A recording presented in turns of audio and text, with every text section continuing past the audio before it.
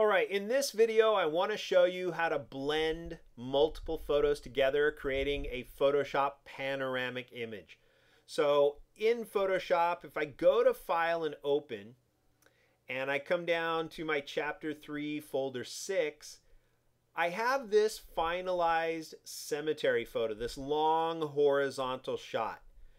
But this horizontal shot was made up of 1, 2, 3, 4, 5, 6 separate photos. Okay, so what I'm going to do is I'm not going to open up all these photos. I'm going to click cancel and I'm going to use Adobe Bridge.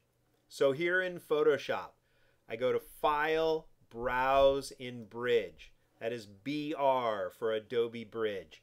And I'll show you why in a second why I use Adobe Bridge. It's got an automated feature.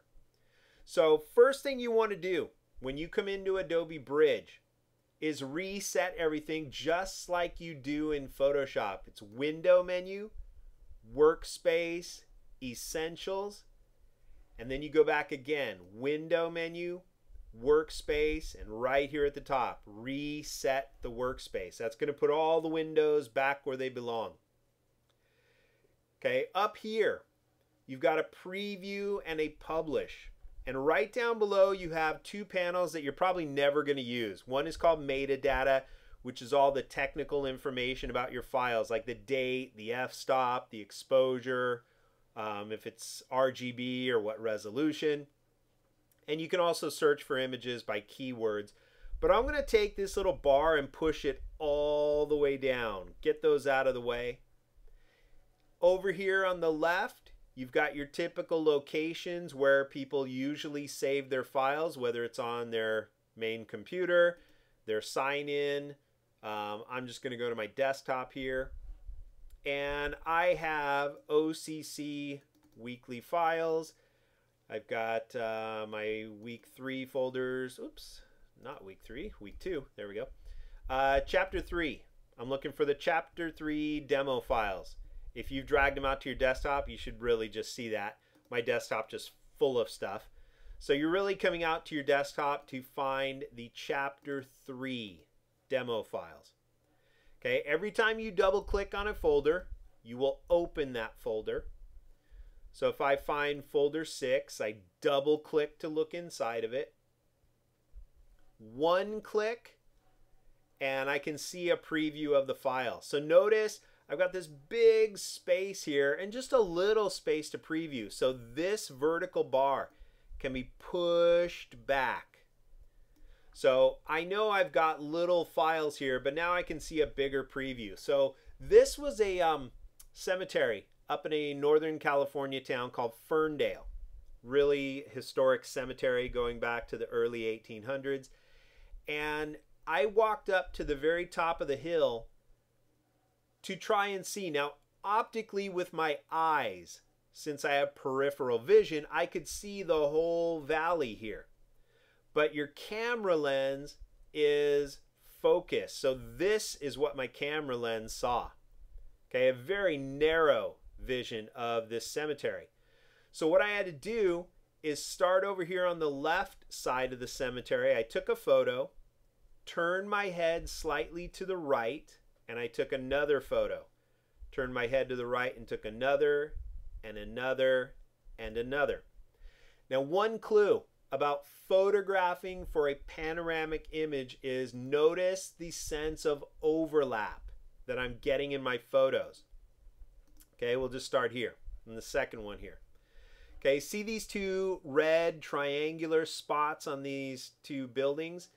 I turned my head slightly to the right so I could still see those. They have to show up in multiple photos. Then I slightly turned my head to the right again. I got them again. Now I can see that white steeple. Turn my head slightly to the right. I could still see it because Photoshop needs landmarks to line up. And then when I turn my head to the right, I could still see it. So you need a sense of overlap. That's why you take a lot of shots.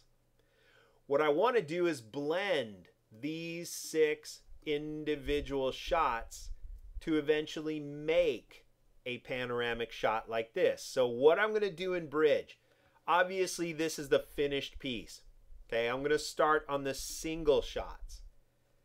I can hold my Shift key and select each additional photo. Shift click, Shift click, Shift click. I'm going to select all 6.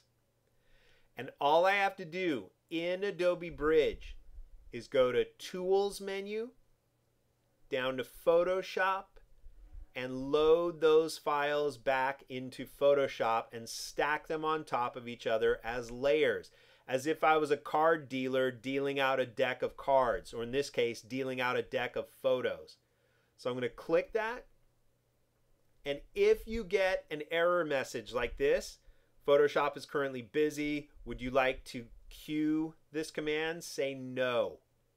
Okay, and then you just do it again. That's a glitch that comes up all the time. Tools menu, Photoshop, load files. And then you'll get it. Sometimes it takes 2 or 3 tries, but it will work. Okay, and there's my photos. They're stacked on top of each other like a deck of cards. I can only see the top photo. I want to move my photos left and to the right until they move side by side so I can see that entire panoramic shot of this valley. This is just not working for me. So what I have to do is click on the top layer, Shift click the bottom layer so I select them all, and then in Photoshop I go to Edit menu, tell Photoshop to automatically line up my layers for me. Auto align layers. Okay, there's nothing to click here. You're just going to keep it on auto, nothing else to change, and you click OK.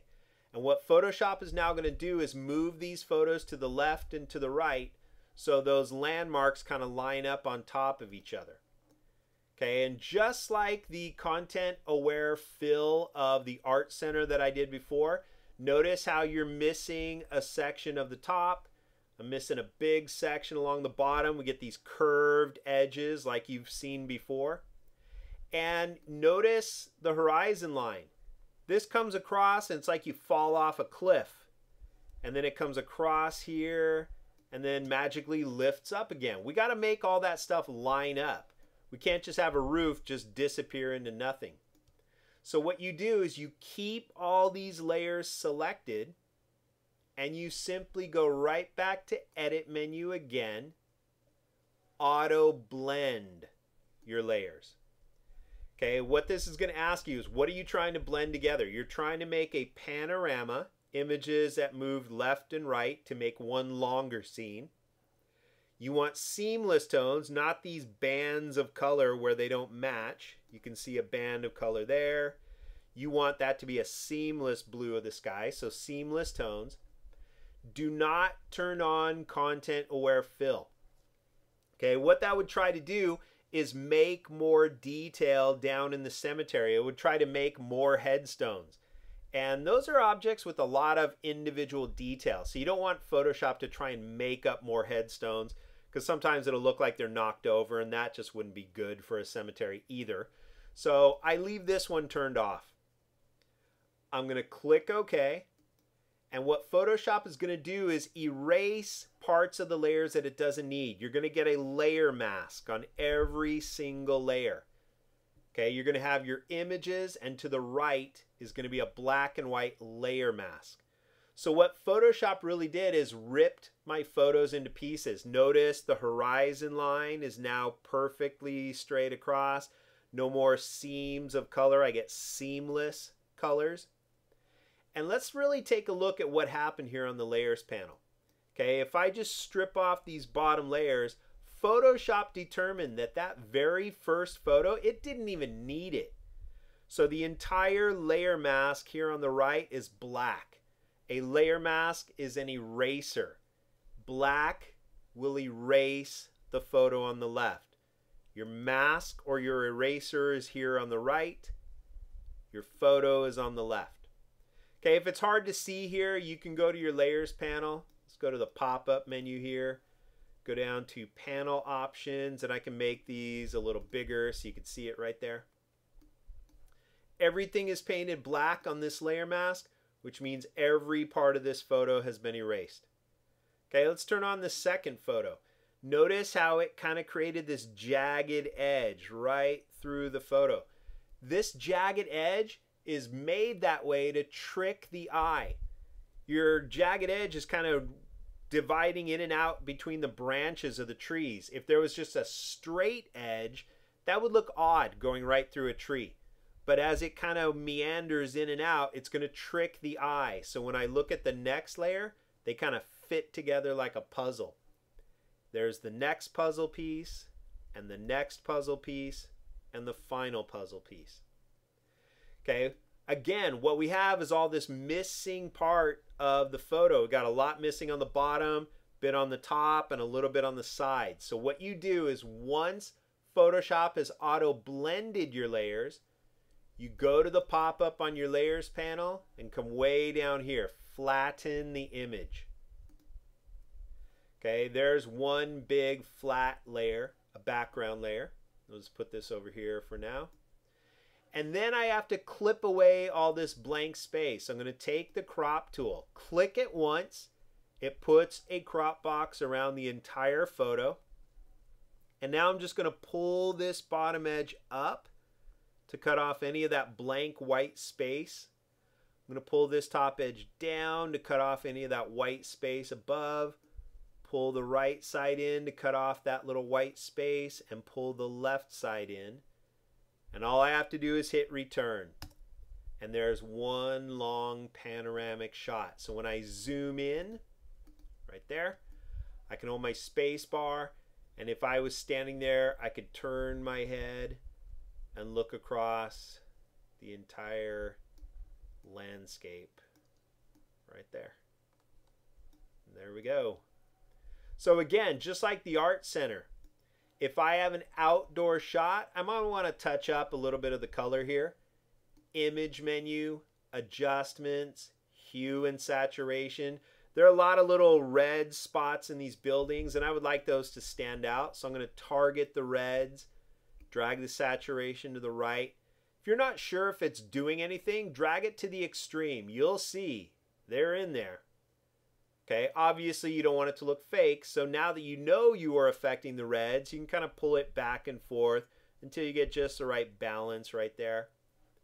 I'll come into the yellows, which is most of the color in my plants. You can see it right there. You can bring out those yellows. Or you can make them real dark, but then all your plants look dead. So I'll make them a little more vibrant here. Come into my greens. Make those a little more vibrant. You don't get much, but it does it.